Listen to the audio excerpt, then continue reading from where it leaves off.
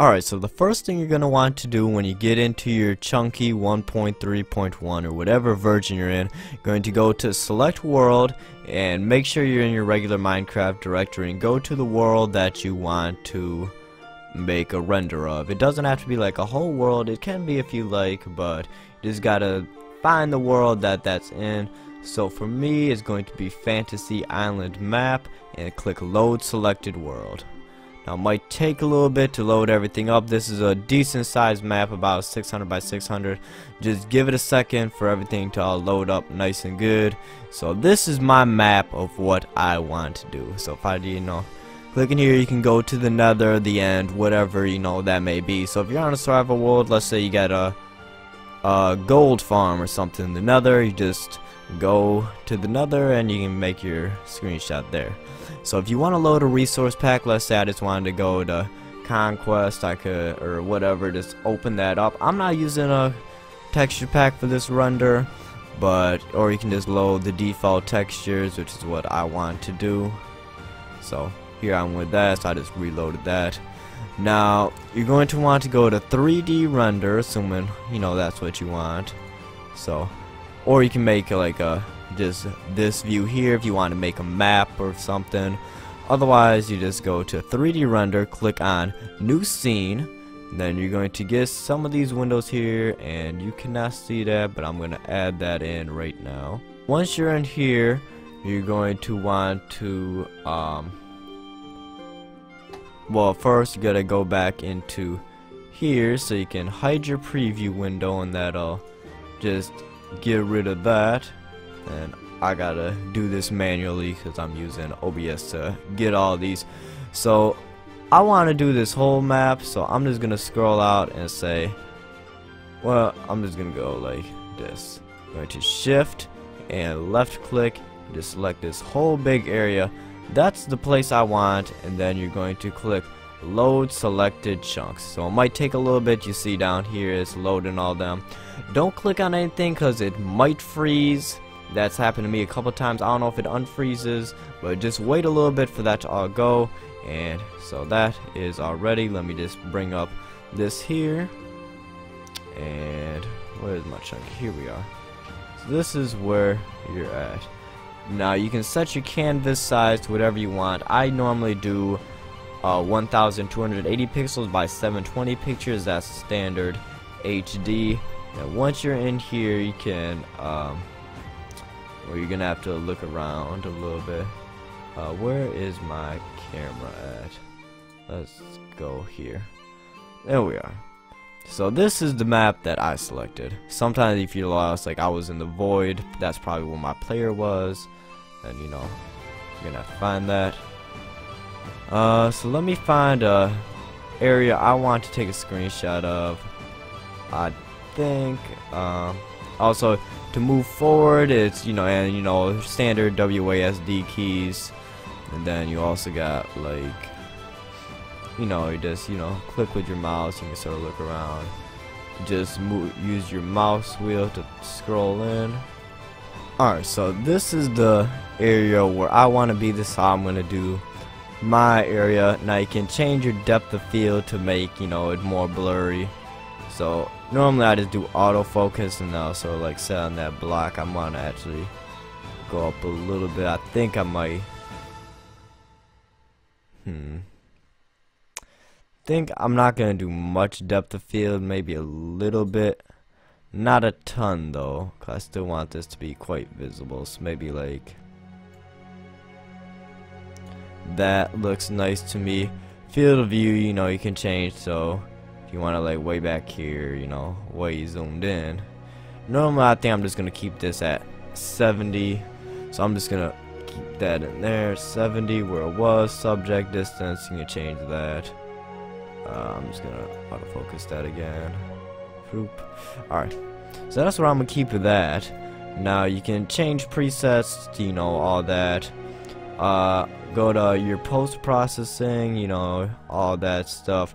Render threads, automatically it'll set to what it is, and you can set how much of your CPU you want to use. So if you want to go pretty fast, you can set that up to 100. I normally like 80 because that way it's not like overdoing my computer you can merge render dumps, and also somewhere around here, but you can have it so that you can set your computer to turn off when you're done. For your sky mode, you can download some sky maps. I'm gonna load a sky map here. It's on my desktop, I think. Let's see if I can find it here. I think it's this one. Yep, there it is. And then you can change the rotation of your sky map to go however you want it to. So I'm just gonna leave mine like that. I think that's good. You can also do, you know, like 180 and set that to whatever. I'm gonna go back to 90 where it was. I like that. Maybe go around a little bit more. There. So that's where I want that. You can enable atmosphere, volumetric fog, and clouds. Clouds is sort of like the regular default clouds, so I'm not gonna do that.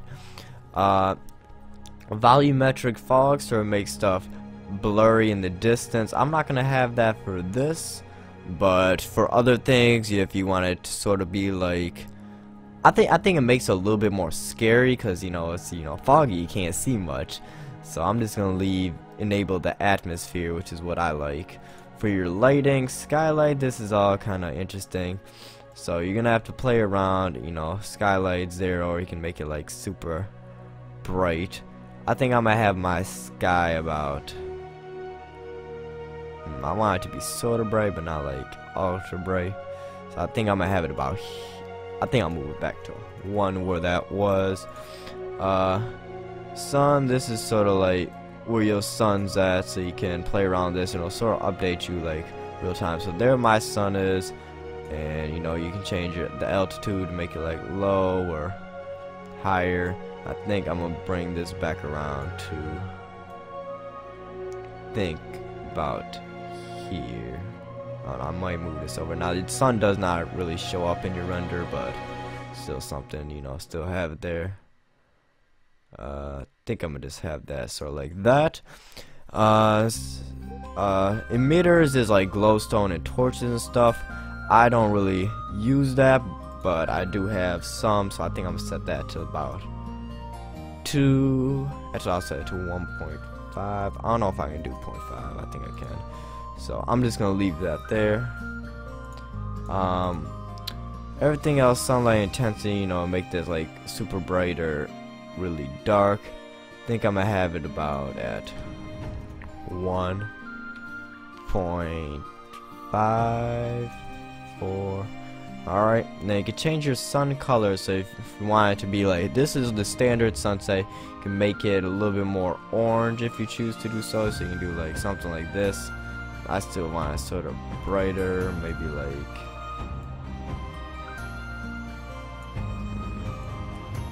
maybe something like this I can try, and maybe I'll do, I think that might be good. Then SPPP target is sort of like how much quality you want it to be. So the higher that is, the cleaner it's gonna look, the less pixelated it's gonna be. Trying to think if I didn't cover anything else. Still water, clear water, you can set that, play around with that. I think that's all I have to say here. So now you can go ahead and start rendering, and so you'll sort of see how this is gonna turn out. I'll give you like a little bit, so you can already see how this is already starting to turn up. And then it takes about an hour, I figured, for like the renders I like doing. And then, you know, you can change that from there. So let's say I wanted to, you know, I don't really like the angle that sun's coming on, so I can be like, alright, let's change this to, maybe I want it over here. Now that's gonna like restart your rendering, because you know it's a whole different sun position. But I actually like this back over here a little bit, so I'll let that reset a second.